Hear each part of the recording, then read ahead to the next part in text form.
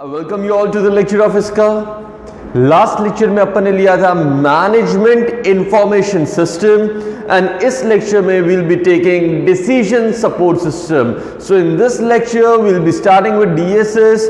सबसे पहले I make you right and understand the difference between structured decision making and unstructured decision making. तो सब अपने registers ले लीजिए, जो मैं नोट करा रहा हूं नोट करना शुरू करिए। So in tabular format you write structured decision making and unstructured decision making. चलिए quickly लिखना शुरू करिए। So first point, structured decision making, that is SDM, are also known as programmed decision making. सब लिखेंगे they are also known as programmed decision making. And unstructured में लिखेंगे they are also known as non-programmed decision making. Comfortable everyone? पहले को बोला programme decision making that is structured and unstructured को बोला non programme decision making. Second point, in structured decision making situations are predictable. लिखना in SDM stands for what? Structured decision making situations are predictable. In unstructured decision making situations are hard to predict. Sir वो चीज हम इतना easily predict नहीं कर सकते। एक बार लिखते जाते हैं फिर मैं आपको डिफरेंस पूरा अच्छे से समझाऊंगा। Next point, structured decision making में लिखेंगे inputs are well defined. Inputs are well defined. And in unstructured decision making लिखेंगे inputs are generally ill defined. Inputs are generally ill defined. Right? Next point लिखेंगे structured decision making में they are made with reference to. They are made with reference to some predetermined set of rules, procedures, etc. They are made with respect to some predetermined word is very important, rules, procedures, etc. And in unstructured आ जाएगा they are not made, ये सारी same चीजें आ जाएगी, not made with reference to some predetermined rule, etc. etc. So I hope आप सबने एक बार note down किया हो। अब मीनिंग समझते हैं। सर स्ट्रक्चर्ड डिसीजंस वो है जो हम रेगुलरली लेते रह रहे, जो रेकरिंग है इन नेचर में, हमारे को पता है कि ये प्रॉब्लम आएगी तो हम ऐसे सॉल्व करेंगे। राइट? मतलब ये प्रॉब्लम्स हमारे लिए न्यू नहीं है। से for example reordering of inventory, हमारे को पता है कि जैसे ही ये लेवल आएगा इन्वेंट्री का हम रीऑर्डर कर देंगे, हम ऑर्डर प्लेस कर देंगे, तो that becomes what? My structured decision making. Are you getting my point? So generally structured decision making are made with reference to some predefined rules कि ये चीज होगी तो हम ये चीज कर देंगे। हमें पहले से पता है हमें क्या करना है और जो प्रॉब्लम है उसके इनपुट सर एकदम क्लियरली डिफाइंड है, कोई भी एम्बिग्यूटी उसमें नहीं है। I hope you getting my point. Example क्या ले लिया? रीऑर्डरिंग ऑफ इन्वेंट्री, तो सब लिख लेंगे reordering of inventory. Now coming on to unstructured decision making. Sir ये क्या है? These are those problems which are novel in nature. Sir आज तक हमने कभी फेस नहीं की, पहली बार हम ये प्रॉब्लम फेस कर रहे हैं। अब हम इसे कैसे सॉल्व करें वो हो गई, जब हम उसे सॉल्व करेंगे तो वो हो जाएगा हमारे लिए अनस्ट्रक्चर्ड डिसीजन मेकिंग। तो पहली चीज समझना सर, ये प्रॉब्लम्स हम जनरली रूटीन में फेस नहीं करते। These are novel और new in nature. Secondly sir unstructured decision making जब ले रहे तब हो सकता है जो इनपुट चाहिए प्रॉब्लम सॉल्व करने के लिए, याद रखिएगा inputs process output. Sir inputs चाहिए टू सॉल्व द प्रॉब्लम, वो इनपुट्स क्या है? इलिसिटली डिफाइंड है, अनक्लियर है, उसमें एम्बिग्यूटी है, फिर भी we are in a position to take decisions. तो वो कौन सी डिसीजन मेकिंग हुई सर? Unstructured decision making. तो बड़ा सिंपल हो गया sir, structured decision making and unstructured decision making. I hope you all are conceptually clear. If I से कि कोई डिसीजन रेकरिंग वे में हो रहा है दैट इज व्हाट? स्ट्रक्चर्ड। कोई डिसीजन जो हम पहली बार ले रहे, अनसर्टेन है जिसके इनपुट से, वो कौन सा हो गया? Unstructured. I hope you are getting my point, सबको समझ में आना चाहिए। से फॉर एग्जांपल पहली बार मैं कैपिटल बजटिंग की प्रॉब्लम सॉल्व कर रहा हूं, यस, पहली बार मेरी जो ऑर्गेनाइजेशन है उसे कैपिटल बजटिंग को कंसीडर करना पड़ रहा है, that becomes what's a unstructured decision making. तो शुरू करते हैं आज का topic, that is what your decision support system. उस पे जाने के पहले मैं MIS और DSS को साथ में पैरेलली लेके चलने वाला हूं, तो ध्यान से कंसंट्रेट करना, रिवाइज कर लेना। अगर नहीं किया हो MIS तो क्विकली एक बार क्या कर लेना, रिवाइज कर लेना, फिर क्या शुरू करना, DSS। तो समझते हैं सर DSS क्या है। नाम बता रहा है decision support system. Any system that will support you in taking decisions is decision support system। समझ में आ रहा है? नाम के हिसाब से इंटरप्रेट करें सर, कोई भी सिस्टम अगर डिसीजन लेने में सपोर्ट करेगा तो that is decision support system. Sir लेकिन वो तो MIS भी कर रहा था, MIS भी मुझे इंफॉर्मेशन दे रहा है जिसे मैं इंटरप्रेट कर रहा हूं, एनालाइज कर रहा हूं, डिसीजन ले रहा हूं, तो वो फिर DSS क्यों नहीं है? सिंपल सा क्वेश्चन है, समझना, कंसेप्चुअल चीज बता रहा हूं। कोई भी सिस्टम जो डिसीजन लेने में हेल्प करता है that is what DSS, absolutely correct sir. लेकिन MIS भी क्या कर रहा था, इंफॉर्मेशन दे रहा था जिसे मैं यूज कर रहा था फॉर डिसीजन मेकिंग, तो वो DSS क्यों नहीं है? इसलिए नहीं है क्योंकि पर्पस समझना जरूरी है। DSS बोलता है मैं आपको कैपेबिलिटीज देता हूं, सुनना ध्यान से, मैं आपको क्या देता हूं, कैपेबिलिटीज। कैपेबिलिटीज का मतलब क्या है सर, टूल्स है। ये टूल्स को आप यूज करो, कोई भी प्रॉब्लम को मॉडल करो, उसका सॉल्यूशन निकाल लो। तो इसका मतलब ये है सर, हम प्री डिफाइंड प्रॉब्लम्स के लिए यहां पे वर्क सिर्फ नहीं कर रहे। कोई भी प्रॉब्लम हो सर, कोई भी नॉवल नेचर की प्रॉब्लम हो, न्यू प्रॉब्लम हो, आप उसे मॉडल कर सकते हो DSS में और उसका सॉल्यूशन निकाल सकते हो। And then you can take what, decision on the basis of same. से फॉर एग्जांपल सर, मेरे पास XYZ अमाउंट है और मैं ये सोच रहा हूं इसे इन्वेस्ट कहां करूं। अब मुझे डिसीजन लेना है, लेकिन डिसीजन लेने के लिए सपोर्ट कौन करेगा मुझे, DSS। से for example simplest form of DSS is Microsoft Excel for me. जो यूजर इंटरफेस है मेरा DSS का, वो किसके जैसा लिखेगा, माइक्रोसॉफ्ट एक्सेल के जैसे। अब मैंने क्या किया, बैंक की इंटरेस्ट रेट्स ली, मैंने एक मॉडल तैयार किया, प्रॉब्लम को मॉडल किया और कैलकुलेट किया, और मुझे पता चला सर ये बैंक मुझे इतना रिटर्न देगी, ये बैंक मुझे इतना रिटर्न देगी। सिमिलरली मैंने देखा अगर यही अमाउंट को मैं पोस्ट ऑफिस में डालता हूं तो मुझे कितना रिटर्न मिलेगा, एंड यही अमाउंट को अगर मैं कैपिटल मार्केट्स में इशू करता हूं, यस रखता हूं, इन्वेस्ट करता हूं, सिक्योरिटीज में इन्वेस्ट करता हूं, तो मुझे कितना रिटर्न मिलेगा। चीज समझना, मुझे रिटर्न निकालना था। रिटर्न निकालने के लिए कैपेबिलिटीज, टूल्स किसने दिए सर, माइक्रोसॉफ्ट एक्सेल ने, जिसमें मैं क्या कर पा रहा हूं, प्रॉब्लम को मॉडल कर पा रहा हूं और मैं सोल्यूशन निकाल पा रहा हूं। तो द फंडा है सर, कोई भी प्रॉब्लम लेके आ जाओ DSS के पास, DSS उसे सॉल्व करके आपको सॉल्यूशन निकाल के देगा। एक सिंपल सा एग्जांपल दिया किसका, जनरलाइज्ड DSS का। किसका एग्जांपल दे रहा हूं मैं, जनरलाइज्ड DSS का। वेयरएज MIS क्या बोलता था सर, आपने जो पहले से प्री डिफाइन कराई है रिपोर्ट्स, वही रिपोर्ट्स आपको मिलेगी, वो रिपोर्ट्स के बेसिस पे जो डिसीजन लेना है वो लो, आप कोई और नई इंफॉर्मेशन उसमें जनरेट नहीं कर सकते थे। तो ध्यान से समझ लेना sir, focus of DSS is on tools to generate any information which you want, which can be used for decision making, whereas focus of MIS is on providing predefined the information, मतलब जो चीजें पहले से defined है। से for example current ratio, तो हमेशा current ratio मिलेगा। अब वो इंफॉर्मेशन जो वो दे रहा है आपको on basis of certain calculations which have been predefined, आपको क्या लेना है सर, डिसीजन लेना है। तो I hope you are conceptually clear, समझ में आ रहा होगा।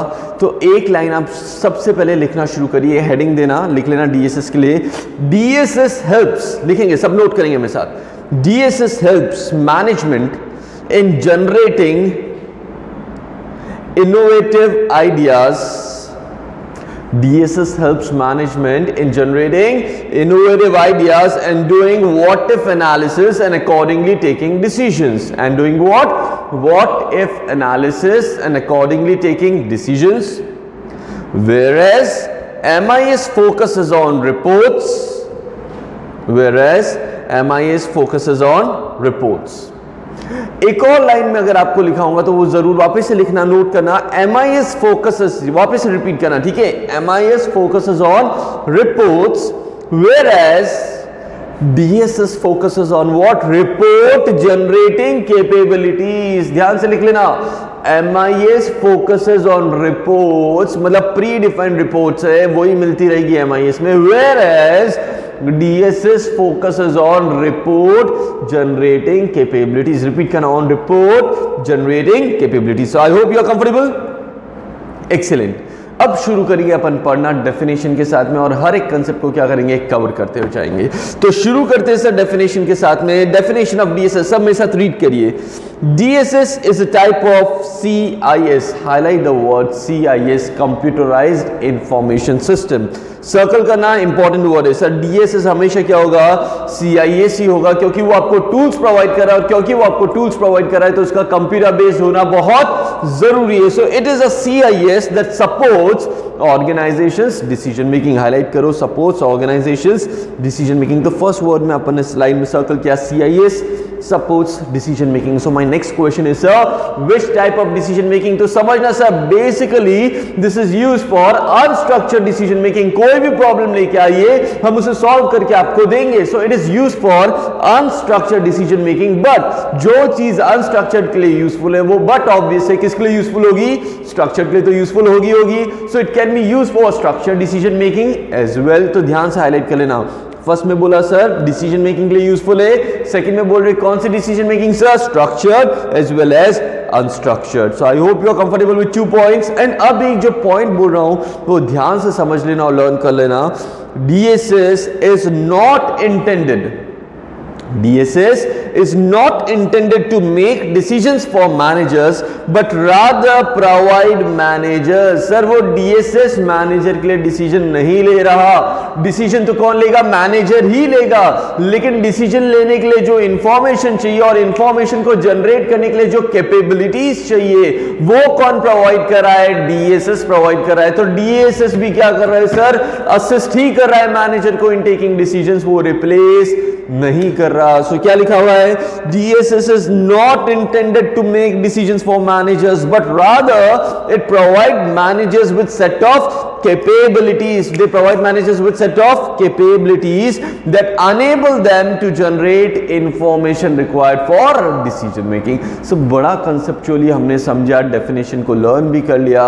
I want कि आप क्विकली एक बार रिवाइज कर लो, फिर मैं आगे लूंगा कैरेक्टरिस्टिक्स ऑफ DSS। क्विकली शुरू करेंगे रिवाइज करना।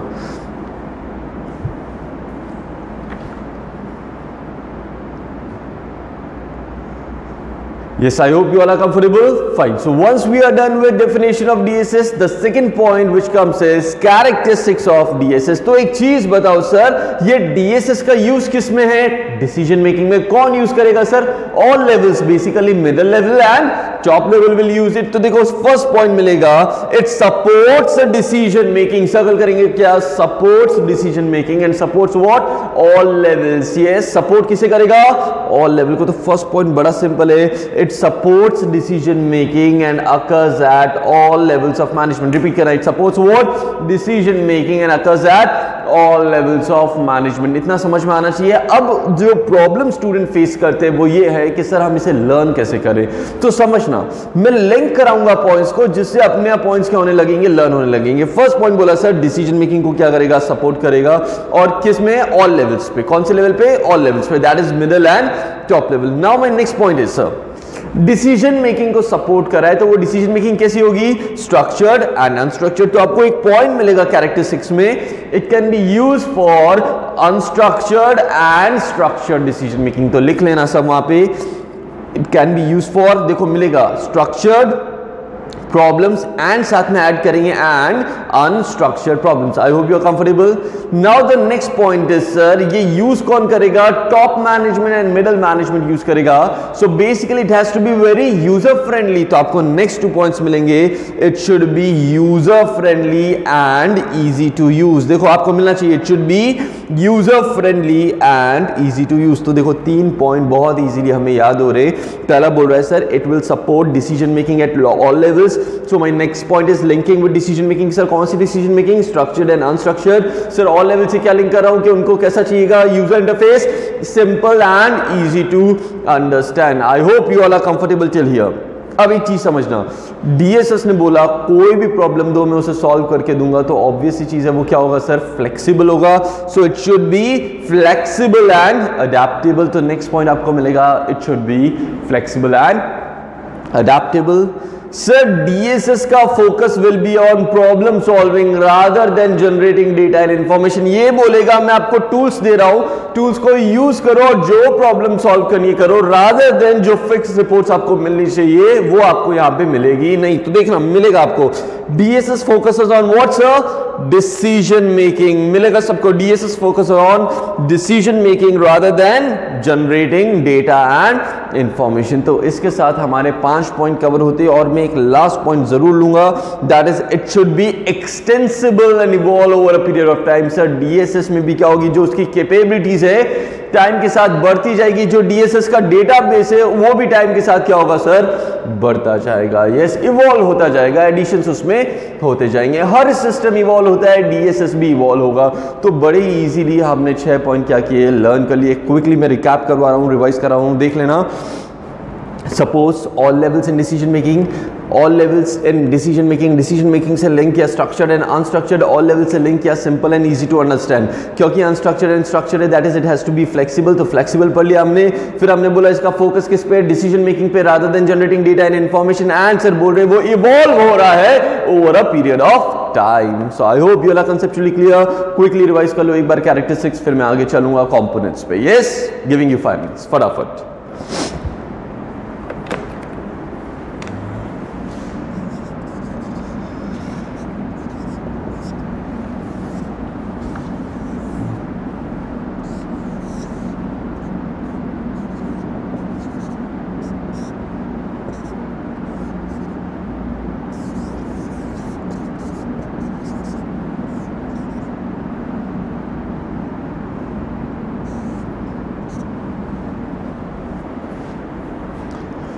Yes, I hope you are conceptually clear with DSS characteristics. अब अपन शुरू करेंगे सर कंपोनेंट्स ऑफ डीएसएस। चलो सिंपल है, बड़े सिंपल कंपोनेंट्स है सर। 4 कंपोनेंट्स अपन पढ़ने वाले हैं। देखना, जो पहला कंपोनेंट है वो है मेरा यूजर, जो दूसरा कंपोनेंट है वो है मेरी प्लानिंग लैंग्वेज, तीसरा कंपोनेंट है मेरा मॉडल बेस एंड चौथा कंपोनेंट है मेरा डेटाबेस। 4 कंपोनेंट्स में करा रहा हूं। पहला कंपोनेंट है मेरे लिए यूजर, दूसरा है सर प्लानिंग लैंग्वेज, तीसरा है सर मॉडल बेस एंड चौथा है सर डेटाबेस। यूजर को मैं डिवाइड कर रहा हूं अगेन 2 पार्ट में, मैनेजर्स एंड स्टाफ स्पेशलिस्ट, जिन्हें बोला गया है एनालिस्ट। क्या हो गए सर ये एनालिस्ट। अगेन यूजर 2 पार्ट में डिवाइडेड है, पहला कौन है सर मैनेजर है और दूसरा कौन है सर एनालिस्ट है। प्लानिंग लैंग्वेज अगेन 2 पार्ट में डिवाइडेड है, जीपीपीएल and एसपीपीएल, general purpose planning language and special purpose planning language. Then we are having what, model base and database। I hope components पता चल रही है। 4 कंपोनेंट है। सबसे पहले जो मैं कंपोनेंट लूंगा that is what's a model base. एक स्ट्रक्चर पहले समझा देता हूं, फिर डिटेल में पढ़ेंगे। सर कोई भी सिस्टम बना रहे तो कोई स्पेसिफिक यूजर के लिए बनेगा, तो यूजर का होना बहुत जरूरी है। और यहां पे मेरा यूजर कौन हो सकता है सर, मैनेजर हो सकता है या फिर एनालिस्ट हो सकता है। समझ लेना, यूजर कौन हो सकता है सर, मैनेजर हो सकता है या फिर एनालिस्ट हो सकता है। बड़ा सिंपल है सर। वो यूजर को अगर कोई सिस्टम के साथ इंटरैक्ट करना है तो यूजर इंटरफेस का होना जरूरी है, जिससे वो सिस्टम के साथ इंटरैक्ट कर सके। तो planning language over here acts as what, user interface for me. ये किसकी तरह एक्ट कर रहा है, यूजर इंटरफेस की तरह एक्ट कर रहा है। अब मैंने प्रॉब्लम दिया प्लानिंग लैंग्वेज के थ्रू, किसे, मेरे डीएसएस को। वो प्रॉब्लम गया मॉडल बेस के पास। किसके पास जा रहा है sir, model base. What is model base, it is brain of DSS. ये वो कंपोनेंट है जो सारी वर्किंग करेगा, जो सारी कंप्यूटेशन करेगा। लेकिन हो सकता है वर्किंग करने के लिए, कंप्यूटेशन करने के लिए उसे कोई डेटा चाहिए हो पास्ट ईयर का, तो वो कहां से एक्सेस कर सकता है सर, डेटाबेस से। तो 4 कंपोनेंट्स बड़े इजी हो गए। पहला कंपोनेंट क्या हुआ सर, पहला कंपोनेंट हुआ यूजर। यूजर में आ गया मैनेजर एंड एनालिस्ट। ये इंटरैक्ट करेंगे सर डीएसएस के साथ, लेकिन इंटरैक्शन करने के लिए क्या चाहिएगा, मीडियम चाहिएगा, एक इंटरफेस चाहिएगा। That is what's a planning language, जो अगेन 2 पार्ट में हो गई, general purpose and special purpose. ये इंटरैक्ट करेंगे, प्रॉब्लम देंगे। प्रॉब्लम को कौन लेगा, एनालाइज करेगा मॉडल बेस। एनालाइज करने के लिए उसे डेटा हो सकता है चाहिए हो पास्ट ईयर का, तो वो कहां से लेगा, डेटाबेस से। सो I hope you all are conceptually clear. पूरा एक फंडा समझ में आ रहा है कैसे बन रहे हैं कंपोनेंट्स। अब अगर मैं कंपोनेंट्स पढ़ाता हूं और समझाता हूं तो पहला लेता हूं मैं model base. What is model base, जैसे मैंने बताया it is brain of DSS. सारी कंप्यूटेशन, सारी कैलकुलेशन, कोई भी प्रॉब्लम को कैसे एनालाइज करके सॉल्व करना है, चाहे वो लीनियर प्रोग्रामिंग की हो, चाहे वो ट्रांसपोर्टेशन की हो, हर एक चीज को कौन एनालाइज करके सॉल्व करेगा? सर मेरा मॉडल बेस करेगा। कौन करेगा? मेरा मॉडल बेस करेगा। तो मेरे साथ एक बार सब रीड करेंगे मॉडल बेस को। देखो क्या लिखते हैं मॉडल बेस में। Everyone come on page number 2.20 of my book. I'm on model base, that is point number 4. Planning language in a शुरुआत करो। क्या लिखा है sir? Planning language in DSS allows user to maintain a dialogue with model base। समझो, user को interact करना है model base के साथ, लेकिन करेगा किसके through?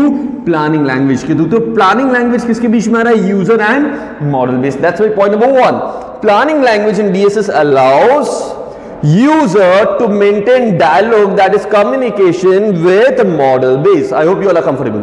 Second point, model base is the brain of DSS. Circle करेंगे word brain of DSS because it performs data manipulations and computations. highlight करो brain है, क्यों? क्योंकि ये सारी processing और computation कर रहा है, और इसे करने के लिए डेटा कौन प्रोवाइड कर रहा है? या तो यूजर प्रोवाइड कर सकता है, या फिर कहां से आ सकता है sir? Database, with the data provided to it by the user और from database. And model base performs various mathematical functions like regression analysis, time series, linear programming. There can be n number of problems which can be solved by model based. So I hope you all are conceptually clear with the model based concept. Fine, good, excellent. अब मैं चलता हूं आगे। Second point में लूंगा database. तो याद करो, कॉमन डेटाबेस पे मैंने एक पूरा लेक्चर बनाया था जिसमें मैंने आपको सारे कंसेप्ट समझाए थे। डेटाबेस में स्कीमा क्या होता है, सब स्कीमा क्या होता है। मैंने टेबल बनाई थी, स्टूडेंट की टेबल, याद करना। यस, याद आ रहा होगा, आ रहा है ना? स्टूडेंट की टेबल बनाई थी, मैंने बताया था serial number, name, address, marks, fees. फिर मैंने बोला था ये जो पूरा डिजाइन है that is known as what? Schema. लेकिन ये जो स्कीमा है this will be access bye all the departments, इन सबको सारी चीजें नहीं चाहिए, तो जो उनके इंटरेस्ट की चीज होगी वही उनके सामने डिस्प्ले होगी, that is known as what sir? सब स्कीमा। और एक्सटर्नल लेवल याद आ रहा है? यस, नहीं आ रहा हो कोई भी रीजन से, तो क्या करना है? मेरा डेटाबेस का लेक्चर एक बार व्यू करना है। तो क्विकली आ जाएंगे डेटाबेस पे और अब मेरे साथ रीड करना शुरू करेंगे because I have explain you this answer already. तो ध्यान से वापस से मेरे साथ पढ़ लेना। Decision making includes databases. Sir decision making system जो DSS है, डिसीजन सपोर्ट सिस्टम, उसमें डेटाबेसेस होते हैं जिसमें कौन सा डेटा आता है? Routine as well as non routine. हो सकता है इसके डेटाबेस में सर रूटीन ऑर्गेनाइजेशन के इंटरनल एनवायरनमेंट से related as well as external environment से रिलेटेड क्या हो? डेटाबेसेस हो। अब एक्सटर्नल सोर्स ऑफ डेटा क्या होगा? Including operating environment surrounding organisation like economic conditions, market demand, मतलब जो एक्सटर्नल एनवायरनमेंट है उसका डेटा आ सकता है। और इंटरनल सोर्सेस में क्या हो गया सर? जो भी डेटा मेरे normal course of operation, business को रन करने से जो अकाउंटिंग इंफॉर्मेशन जनरेट हो रही है वो कहां हो सकता है सर? मेरे इंटरनल सोर्सेस में। तो ये फंडा हो गया सर DSS का डेटाबेस है। DSS का क्या है सर? डेटाबेस है which can contain both routine information and non routine information. दो होगी इंफॉर्मेशन, पहली कौन सी होगी? रूटीन, मतलब रूटीन किससे रिलेटेड हो गई? Internal operations, and non routine मतलब एक्सटर्नल एनवायरनमेंट।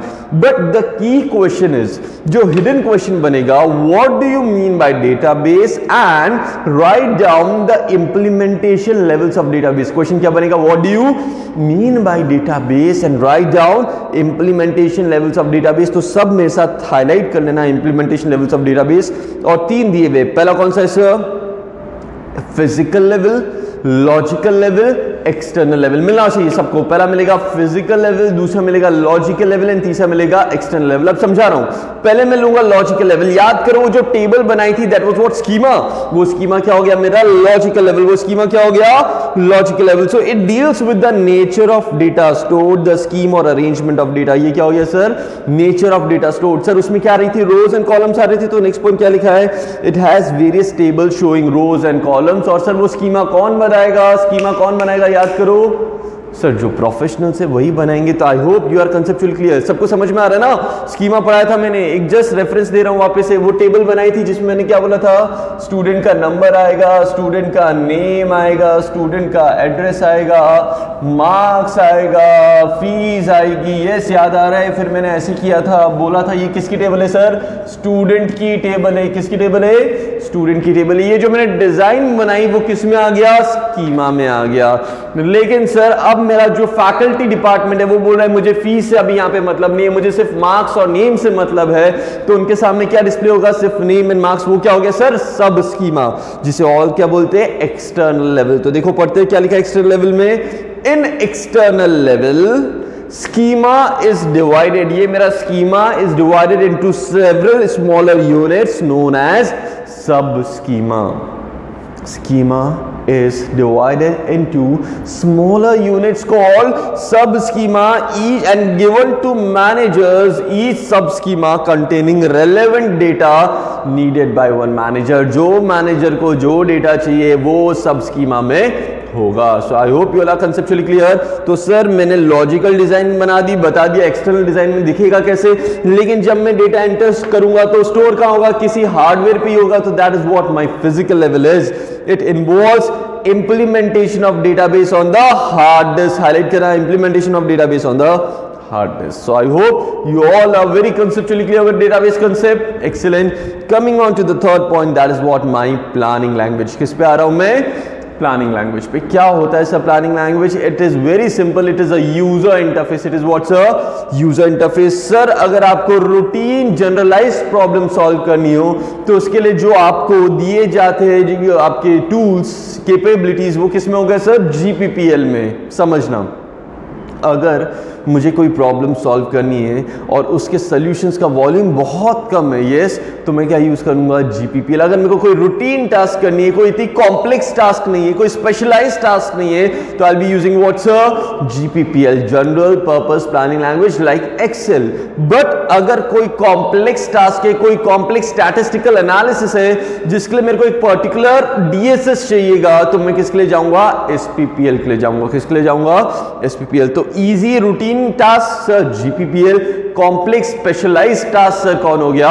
एसपीपीएल। और इसी से समझना सर, जिसे रूटीन टास्क करनी है, इजी टास्क करनी है, वो कौन हो जाएंगे? मैनेजर्स हो जाएंगे। और जिन्हें कोई स्पेसिफिक स्टैटिस्टिकल एनालिसिस करनी है, हाई एंड कॉम्प्लेक्स प्रॉब्लम को सॉल्व करना है, तो वो क्या यूज करेंगे सर? वो कौन हो गए सर? अपने एनालिस्ट हो गए। तो दो हुए, with routine problems persons are managers, with high and calculations complex problems persons are analyst. जिनकी रूटीन प्रॉब्लम है वो जनरली क्या यूज करते हैं सर? जीपीपीएल। जिनकी कॉम्प्लेक्स प्रॉब्लम है, जो खुद मॉडल करके बनाएंगे कोई प्रॉब्लम को, वो क्या यूज करेंगे? Generally एसपीपीएल। I hope you are getting the point. सबको समझ में आना चाहिए। तो इसके साथ में क्या कंप्लीट किया मैंने? जीपीपीएल, एसपीपीएल and types of users, that is managers and analyst. तो शुरू करते हैं अपन प्लानिंग लैंग्वेज के साथ। क्या लिखा है प्लानिंग लैंग्वेज में? प्लानिंग लैंग्वेज बेसिकली यूज किया होता है to maintain a dialogue between user and model base, and two types of planning languages are जीपीपीएल। देखो पढ़ना शुरू करो मेरे साथ। GPPL allows to perform routine tasks। जो रूटीन टास्क आप बोलोगे वो करके दे देंगे। से फॉर एग्जांपल मैंने बोला मेरे को डेटाबेस से ये वैल्यूज निकाल के दो, तो कौन निकाल के दे देगा? मेरा GPPL दे देगा। These languages allows the users to tackle range of problems like budgeting, forecasting। Example is spreadsheet. समझ लेना ये की चीज, रूटीन प्रॉब्लम्स को सॉल्व करने में कौन हेल्प करेगा? GPPL। Whereas if the problems are complex and you want to use a specialized software, then you'll go for what? SPPL. SPPL are more limited in what they can do, but they do jobs better than GPPL. So I hope you all are conceptually clear. नीचे उन्होंने examples भी दिया है like SAS, statistical analysis software। अब आ रहा हूं मैं users पे। तो users में managers में क्या लिखा है? They have the knowledge of problem to be solved and use already created DSS for problem solving। समझना सर, जो DSS का मॉडल ऑलरेडी बना हुआ है, सपोज कोई मैंने मॉडल बना के रखा है कि ये चीज में आप एंटर करोगे तो आपको सोल्यूशन मिल सकता है, तो वो उसे यूज करते हैं। So basically they want the DSS to be very user friendly. They want DSS to be very user friendly. उनके पास में इतनी ज्यादा डिटेल नॉलेज नहीं है about using computers. And next कौन आ रहा है सर? Staff specialist. जो क्या बोल रहे हैं sir? They are the people who are more detailed oriented and willing to use what? Complex problem. तो सर कॉम्प्लेक्स प्रॉब्लम को यूज करने के लिए कौन तैयार होगा? सॉल्व करने के लिए कौन है अपने पास में? एनालिस्ट है। तो वो क्या करेंगे? कॉम्प्लेक्स प्रॉब्लम सॉल्व करेंगे। सो I hope you getting my point. Quickly revise कर लेते हैं। User planning language, model based database, user manager analyst. Manager simple problem solve करना है, कॉम्प्लेक्स प्रॉब्लम्स के लिए एनालिस्ट है सर। अगर मैं इंटरफेस की बात करूं तो दो हो गया GPPL, जिसका easy problem say that will go for they will go for GPPL। जो कॉम्प्लेक्स प्रॉब्लम से, स्टैटिस्टिकल प्रॉब्लम से, हाई एंड प्रॉब्लम से वो क्या यूज करेंगे? करेंगे SPPL। सर अब आपको डेटा कहां स्टोर करोगे? डेटाबेस में, और कंप्यूटेशन कौन करेगा? Model base. So I hope you all are conceptually clear. एक बार क्विकली रिवाइज कर लो, फिर नेक्स्ट पॉइंट पे जाएंगे, that is difference between DSS and MIS। फटाफट एक बार रिवाइज करो, फिर आते DSS एंड MIS के डिफरेंस पे।